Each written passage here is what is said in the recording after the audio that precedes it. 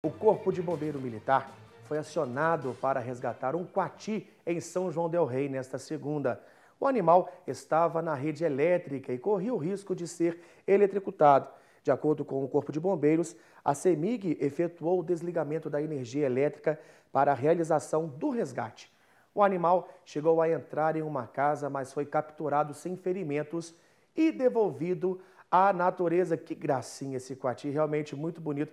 Aqui em Juiz de Fora teve um acidente com o quati, com aquele apresentador, vocês vão lembrar desse caso aí, que você tem nas redes sociais. Ele foi dar uma banana para ele, acabou sendo mordido, né? A gente mostrou isso aqui também na Alterosa, mas a gente não pode, quando encontra esse animal, não pode encostar, não pode pegar, realmente é um perigo, é um animal silvestre, e que bom que os bombeiros conseguiram resgatá-lo e devolvê-lo à natureza. Que gracinha, quati.